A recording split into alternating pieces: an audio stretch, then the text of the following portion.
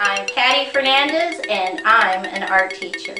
Visit my website at pattyfernandezartist.com. Okay, let's draw.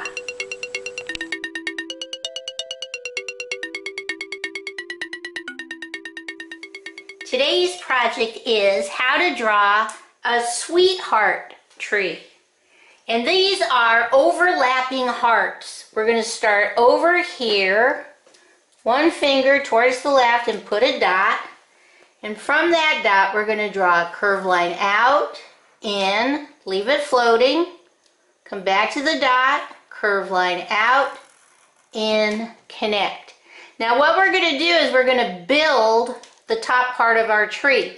So I put a dot again and I'm going to draw a curved line out, down, and it crashes into that heart. That's okay, because I go back to the dot and I draw a curved line down, up, connect.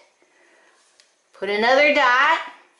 We're going to draw a curved line out, in, leave it floating, come back to the dot, curved line out, in, connect. Now we're going to go up high, put a dot, curved line out, bam, it crashes into that one. That's okay because we're doing overlaps. Curved line out, down, connect. Now we're going to let's put a dot right here and we draw a curved line up, down, leave it floating, come back to the dot, curved line out, in, connect. Now we're going to fit the next row of hearts, and they can be kind of squirrely looking. It's okay because they're going to crash into everything. So I put a dot and I'm going to draw a curved line, bam, it crashes into that, jump over a little bit, curved line down, leave it floating, come back to the dot, curved line up, bam, it crashes into that, curved line down, connect. Put another dot, curved line up, down, leave it floating, curved line out, in, up, connect. Come over here, let's put a dot. We're going to fill out the tree, put a curved line, bam, it crashes into that one. Come back to the dot, curved line down, up, connect. And I think we can fit one more here, put a dot, curved line down, leave it floating, curved line up, crashes into that one, bring it down this way, connect, and I think that's all. Okay, now, starting over here on the left, I draw a slightly curved line down on the left, come up to your tree point, let's do this slightly curved line down, and leave it floating. Now we come in and we draw a curved line, curved line, curved line, curved line, connect. Now in my background, I'm going to put little black dots. And I'm going to do the background right now. Come in and put it inside your tree, or inside that space. Fill it up. Don't go crazy, but you want to fill it up so that people can see the dots. Don't forget the inside. Keep going.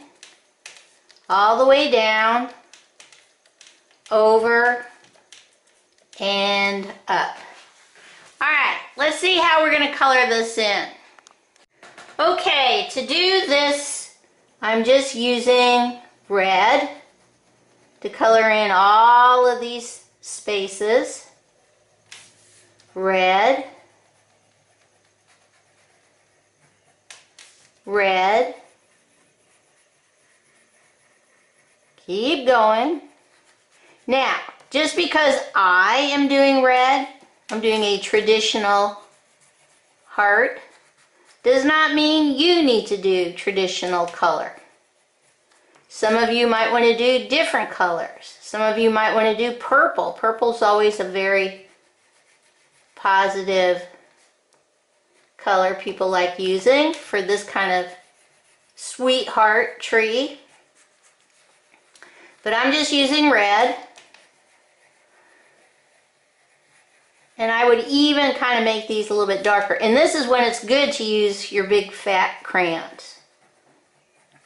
And they cover a lot more space. You can get that darker color without killing your hand. So these are all. Now, the other thing is, some of you might have added more hearts to make your tree top, and that is fine. Some of you might have less, and that is fine too. Now, once I've got these all done, I'm going to take my pink, and first I'm going to draw lines going down to that bottom curve. And once I've got those lines done, then I go over it to fill in the space with a loop-de-loop, just to give it a little bit more of a light pink look. Okay? All right. Let's see what this looks like all colored in.